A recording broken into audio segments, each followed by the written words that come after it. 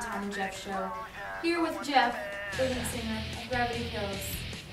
Former awesome singer. Former awesome. Formerly awesome. The artist formerly known as being awesome. Formerly awesome. St. Louis band Gravity Kills, who is still awesome. I'm totally kidding. How excited are you to be back in St. Louis playing this show with the Urge tonight? Oh, coming out of my skin. We're just over at the venue, and it's a madhouse, and the guys are excited. I'm excited. It's great to be back in St. Louis. You know, I've been driving around all day. You know, we were talking earlier before we started doing this stuff, and it's really cool to be back because you kind of feel like, you know, it's strange, but at the same time, everything's so familiar. Right, the hometown vibe. You know where everything is and what you like around here, and you can just go back. Earlier today, walked up and down the loop, and it was cool. You know, just like, wow, I really miss it.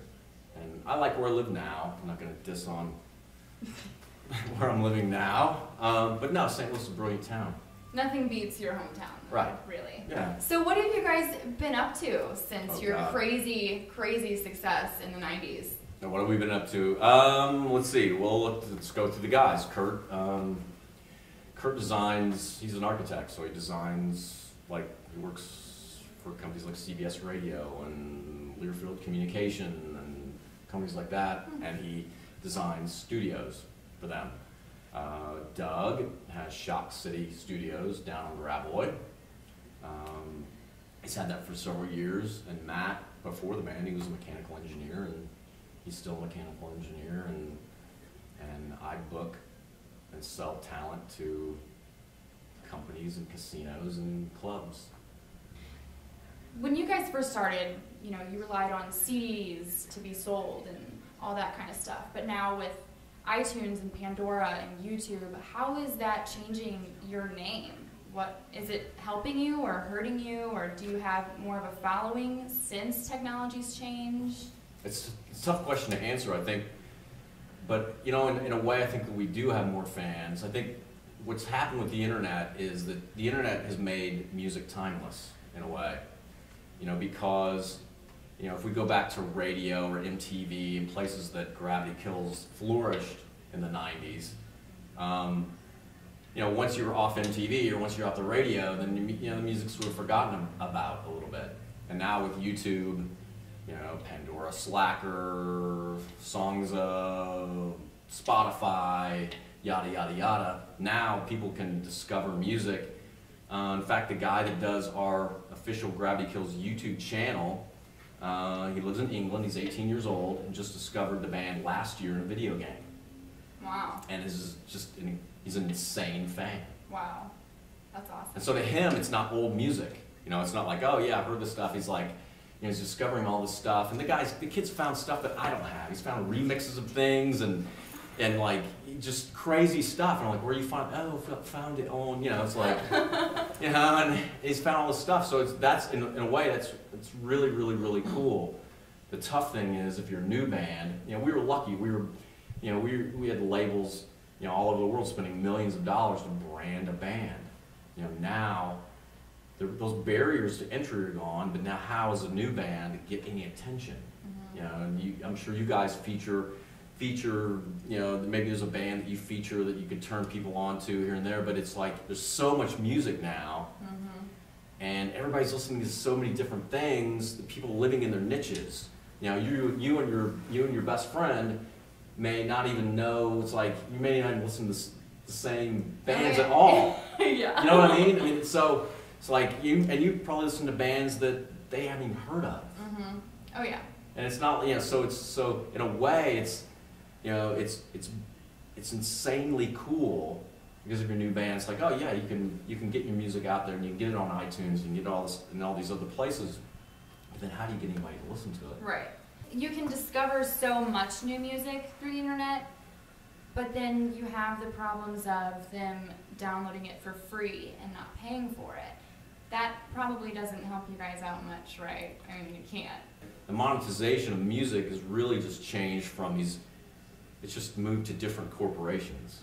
It's moved to Google making money off of music, you know, because yeah, they pay there's some licensing that they pay here and there, but all these bands are creating, because what, it's like 9 out of 10 searches on YouTube are music related. So it's the second largest search engine in the world. Right. So YouTube's getting all this free content, which is owned, Google owns YouTube. So they're getting all this free content to drive all this advertising and everything else.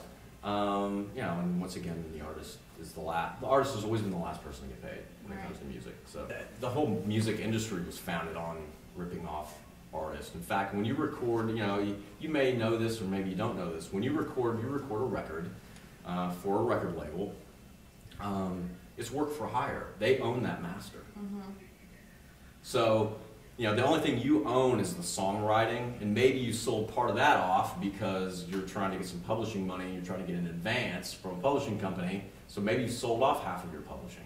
So, you know, so even after, you know, we've got records that, in fact, we go back to YouTube, on my YouTube channel, the company that owns the master removed Guilty from the official Gravity Kills YouTube channel. That's insane.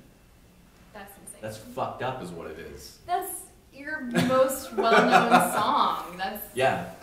That's ridiculous. So what, besides St. Louis, what's your absolute most favorite city to play in? Most electric, energetic, awesome crowd besides St. Louis, of course, because we're obviously your favorite audience. St. Louis, probably. You go through the Midwest, St. Louis, Milwaukee, Chicago.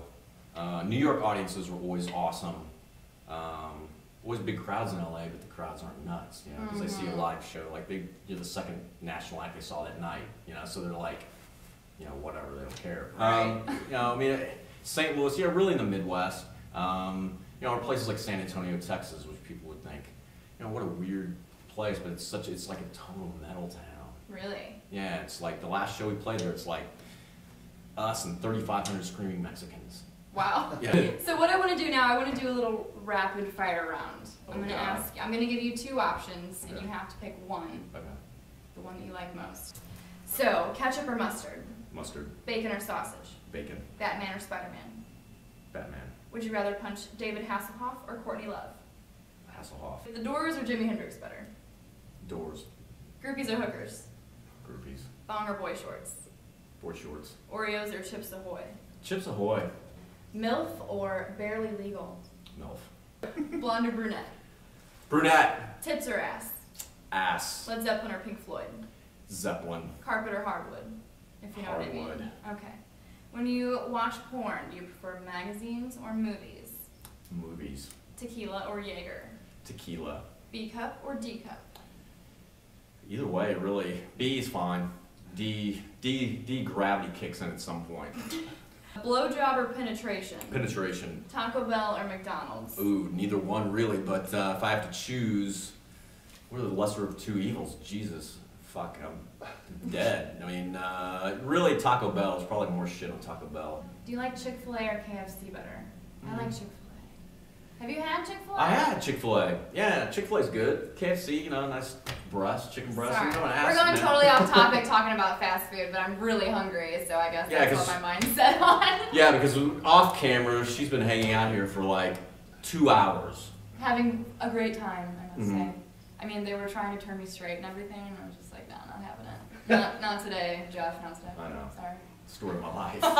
So, on your records, you have had your song titles on the first two were all one word. Why the change on the third record?